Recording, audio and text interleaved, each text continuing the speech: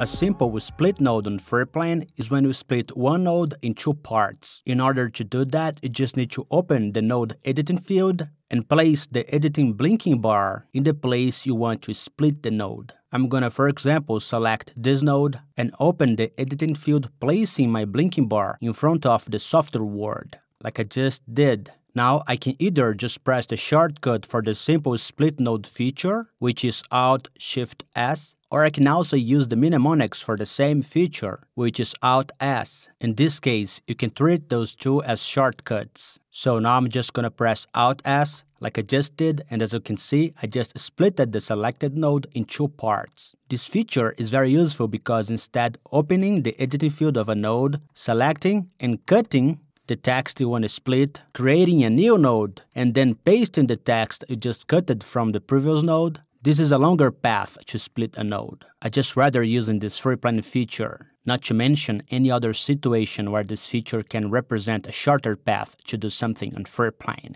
The better you understand Freeplane and can use all the features, the more expert you're gonna get, and the faster and easier you're gonna master this knowledge process. You can also find this feature going to menu bar, edit, node car, split node, and as you can see, the assigned shortcut is also here on the right side, Alt-Shift-S. You can also find information about this feature just opening your command search box, select only menu items and preferences filter, type split node in your search field, and the first menu item search found result is that feature I just showed, menu bar, edit, node car, split node.